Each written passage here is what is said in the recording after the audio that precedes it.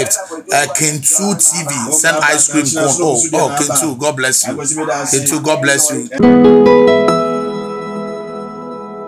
Abusia hi Kintu TV, edi kan be subscribe na wa share ama wadofo nyina. Abusia ensem bi ekoso na eye special prosecutor a chese eye Matiami do free ho abehye nanan a chese ono obehye eye ensem mu dream ne corruption a yakoso ewo eye government emu no chese se ne de oba be ye nhwehwemu bi simpanifo bi a disca chese enye sika keto no madi o ma disca nkasa chese o senka by now de o senka omunyina ye do o matum ye jeli omunyina na eye special prosecutor ensem o de abetudwa chese enye nsem keto akra na no ana NPP ni a aba be kasa ye kusichei ono so aba be kasa kase NDC for the special prosecutor the or aduma pa because NDC for discount kasa TNT kusichei abra na to eja no emane NDC for more ma discount or chire secret ni bibia mummy ayenti kusichei simple it is also but kind letter but the Ikaka said the okay now say allegations and I will allege no man correct but I say anything allegations no eshon it immediate kakrebi na meka ewo ho yan hwe na yenya resource go Ghana see office of the special prosecutor wajuma no and say humanity through me say nyema bia gofu adi dream bi ni ade no behwe na so so watini ama aban no say ne sabe ka sika wo say nipa no ye bibi ne behwe na ede na fa ma kwa so na ya twe na so ejiri say no na ya de wo say obehwe na wo ye me de say obo government official one enim say enye elite ono de woti asinko ha bia wo mpa ne woni embra ya na sem na beba sense ma oba nyina double side for sagleme and also ho ambulance for die wo ho any ade na bibia no ya na me de mes stress sense me ho ne ba na court ni ade a special prosecutor court ni kwan say ye ordinary court ya bi o se kokko ye ordinary court ya this enhwehwe ya na edi asem dia ane na ye ni kwa no be ka jo se me ko interpretation aba na ko di boso me esa ho no ba ka se na pe wa be ji nchemu no ko court we no kokko ye ntwe na yan chi se nema ni ye ne bia se court bi ho a ebeba like the special court bi ho ebeba eno na dwuma no ne se obehwe cases a ebe special prosecutor and cases a yan pe court bi nsi ho it's a fast track high court bi ni ade na ko no de na dwuma no nti o sorry a cases ni nyina no na ko na wo mudi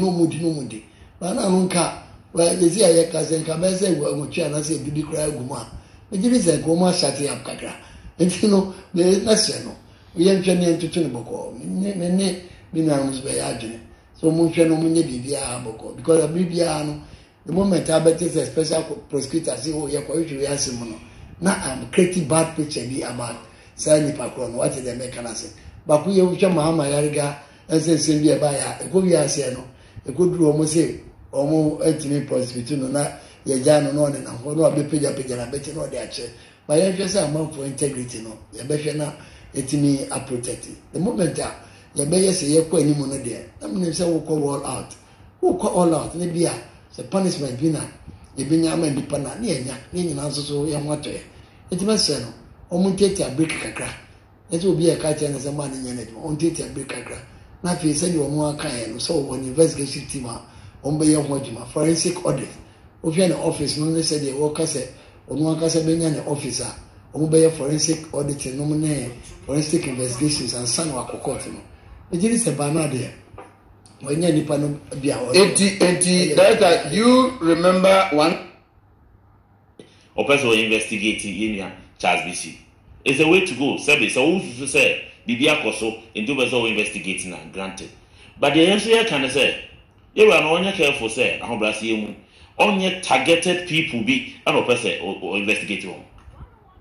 Because then some do order that I was saying, Kaudi, my banner, you results. Now, we don't want to us and Sako from there. Am I any feeling be say a targeted people be an person or investigate them?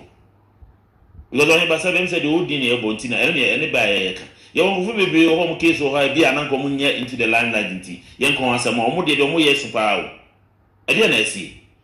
oh yeah investigation e dey o me hu say very comprehensive e mu da ho Ghana ni beti ase say ade say asem say anyway ana nipa no aye a esu say tramra ana wo ye ni mo ho se bia wo disika wa ye basasem enti ye de ne gina mra kwan so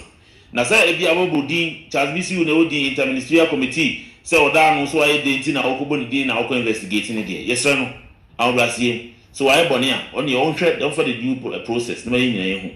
na ye de me stand there. I am not against the fact of investigating, but there should be comprehensive investigation. Alright, but I'm I will call on the media and also the civil society organizations, everybody, every Ghanaian. So, Omomian support to the cause, say, you are the person who is saying, no, say any idea, any so already saying, no, you don't mean any other was I don't know, the word is comprehensive. Not anybody that was a idea, and we are fine. Then Koba said, Sabi, Yura, I contain mine, Yura, and the old dinner, ye bonti. Ye the any business or even in Simu, and as a Yura, Charles BCU, and I go fast matter, I be all day on a document TV anunti, as somebody go far fan on your very Simu. Ye didn't send me jam.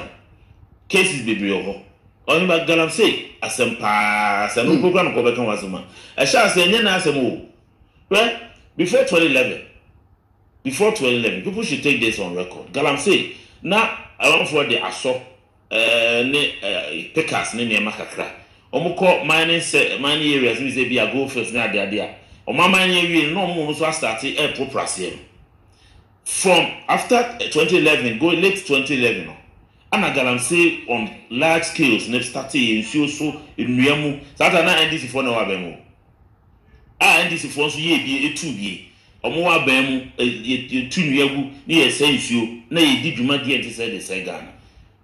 President Mahama 2013 set up another interministerial task force bi say omo hwe no mo investigating crofo omo ye sa de no na ye prosecute o both local and foreigners. Oyo go see say sa interministerial board committee no na NDC for also Edia na omo hwe fa ho omo timi achieve guarantee no say ye bra no asiana 2016 ye ba bem ye call general elections John Mahama the can he says the former president can say e kono kra fi de wa bra no agene nsem wo de be hye nananom ozuzo traditional authorities na ntimi amwa ama kono ama na de ba ne say ne de obeka say na dan ko kufu ado afeli you have a president or the presidency our hard-fought presidency ato the line said he will fight Galam say now I'm in Chiman the Dacha Mompe. Galam said yeah, my stance and I think that is the stance of the new patriotic party to say yeah support too. Name on Iraq is that means or remove. But be a free pa every rule no. And can you be crowd there because only the obvious keep good class and